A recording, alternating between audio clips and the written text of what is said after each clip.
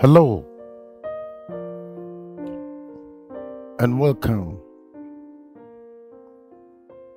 to the Healing Stream Reflection. The title of today's post is The Many Ways a Father Will Love His Family. There are many ways, but I want us to look at maybe 5 or more ways. It is clear from Scripture that a father or a daddy is given the responsibility by God, as early as the Garden of Eden, to be a provider. When God instructed Adam to tend and keep the garden in Genesis chapter 2 verse 15.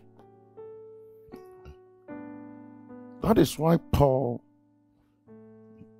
warns Timothy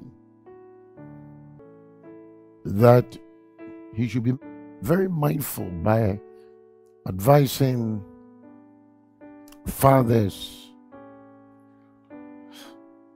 to devote themselves to their faith, else they have denied the faith and they are worse than an unbeliever, as 1 Timothy 5:8 tells us. In a sense, a father providing for the family is very, very important. It's no accident that the Bible refers to God as our Father. And even describing God's true character and nature, pointing to Him as the perfect example for us to follow. And it is amazing how many times in the New Testament the fatherhood of God is placed alongside human fatherhood to illustrate how we as human fathers can love our children. And one of the ways we do that, according to the book of Timothy, is by providing for our families. Knowing that with each child that enters the family, it's a reminder that God has given this wonderful privilege, an opportunity to provide for their families. Beloved, it's very, very important for you and I to understand that just as God wants to provide for us, that should convince us that as a willing father, He's also eager to answer human fathers here on planet Earth, so that they'll be able to provide for their kids. Remember in Matthew chapter 7, 9 to 11, when Jesus said that, or what man is there among you who, if his son asks for bread, will give him a stone, or if he asks for a fish, will give him a serpent? If you then, being evil, know how to give good gifts to your children, how much more will the Father who is in heaven go give good gifts or good things to those who ask Him? And so, beloved, it is clear that while it is true that God is our provider, so also God is saying that if fathers, human fathers on earth ask him, he'll provide for them so that they in turn will provide for their children. Then the second aspect has to do with the fact that dads or fathers need to teach their children to be godly. It's very, very important. And teaching the kids to be godly, God, word places responsibility squarely on the parents, especially in terms of the fact that we all know that the Lord disciplines those he loves. Sometimes love becomes a discipline, and we know God does it to us as his children. Helping our children make the right decision is an expression of our love. And so here, father's goal in administering discipline is to encourage godliness in their kids. And I bring that will bring the fruit of righteousness to help the kids to do one thing. So our goal in administering discipline is to encourage godliness. It's not an opportunity to vent our anger. It's not because these kids are driving me crazy. No. It's because we love our children too much to allow them to develop sinful habits that will lead them away from God's will and the promise of his blessing. The third aspect is that it's very, very important also for fathers to respond with compassion. For instance, as we all know, fathers express love to their children by providing for them and disciplining them. But we also have responsibility to respond with compassion. You see, the goal of our discipline is to help them to be personal best, not perfect. Psalm 103, 13-14 states, "The Lord is like a father to his children, tender and compassionate to those who fear him. For he knows how weak we are. He remembers we are only dust." And the Apostle Paul adds, "Fathers, do not provoke your children to wrath, but bring them up in the training and admonition of the Lord." Ephesians 6:4.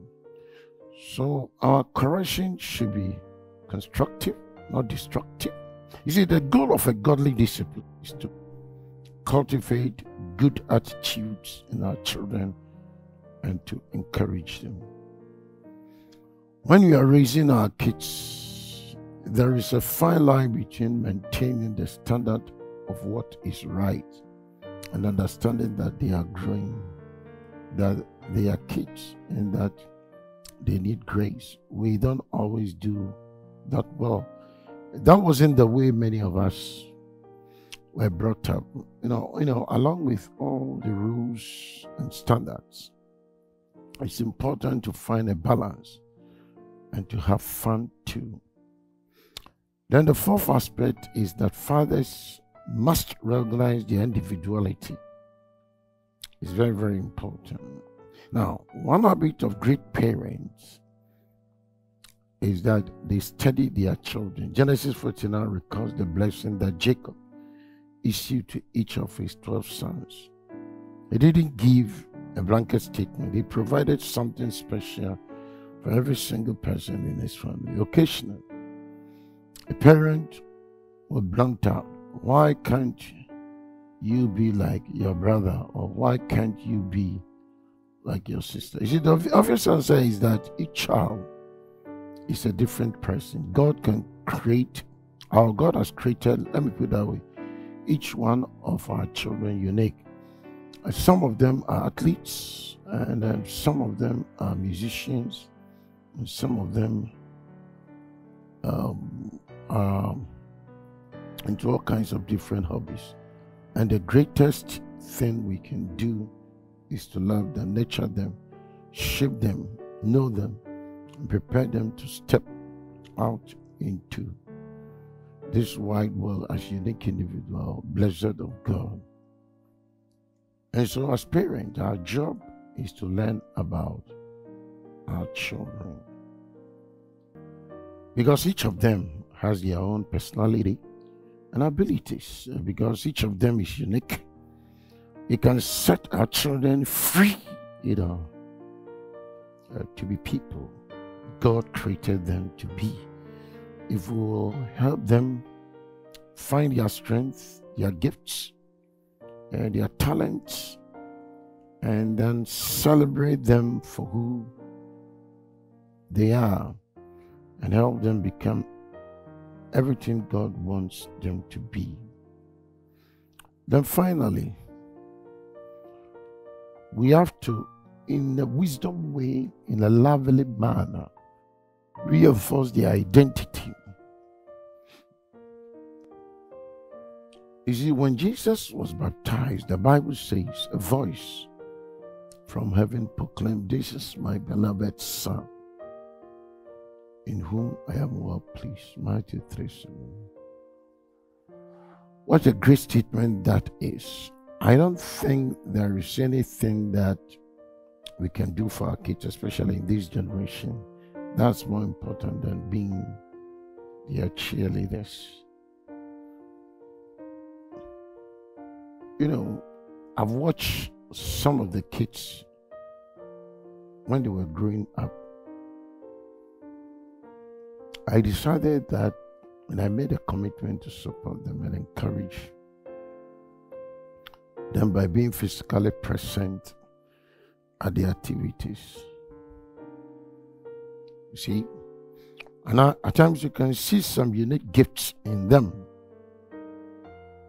And at times it's good to support them go over to the places that they find themselves, performing those unique gifts within them, and then be there for them.